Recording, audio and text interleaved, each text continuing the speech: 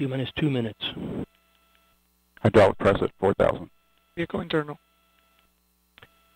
Hold. This is RLM. And what LC is not ready. All personnel, go to race cycle pages, operation 90. Okay, LC was a GH helium regulator inlet press. Roger.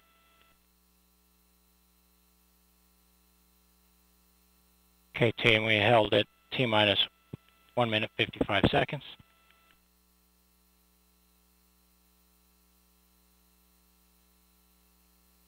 From Delta Launch Control, we are holding at the T-minus 1 minute 55 second mark in the count. We have 9 minutes and 15 seconds remaining in tonight's window. LD on 1. All right, LD with our scrub past our hold past T-minus 2 minutes. We need to recycle back to L-minus 4 minutes. Window will not support that second attempt. That is correct, so let's set up for a 24-hour recycle. Roger.